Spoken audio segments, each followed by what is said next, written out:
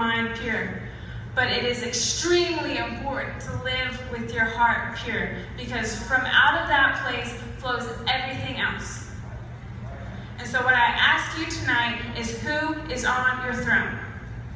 Because whoever is on your throne will dictate the purity level within your life. So who is on your throne tonight?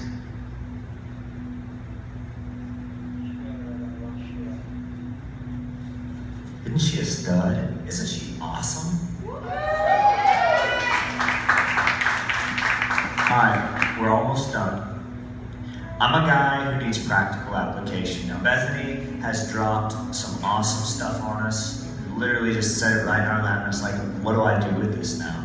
Guys, I'm gonna break this down. I'm gonna make it really simple. I want you to picture some stuff with me real quick. And if you were here last time we came and spoke to the youth, you probably heard me use this analogy. I'm gonna use it again. If you hang out with me, I know if you're probably gonna hear it again because it's awesome. Picture everything that you have inside of you for Christ as a fire. I mean, it's a fire. Can you feel it? Can you feel it when you're worshiping?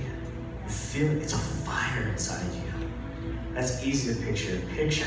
Picture yourself absolutely ablaze for the Lord. Now picture your purity, your character, whatever you want to picture, as a fireplace. Okay?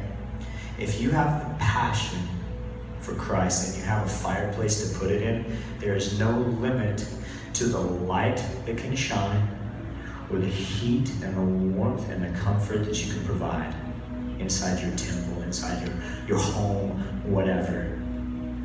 But I want you guys to picture this. If there's no fireplace for that fire, if it's just out in the open, one of two things is going to happen. One of two things, possibly both. Either that fire is just going to eventually die out because it has nothing to corral it, nothing to hold it. It's just going to fall apart and die. Second thing, it will burn your house down. It will ruin you if you have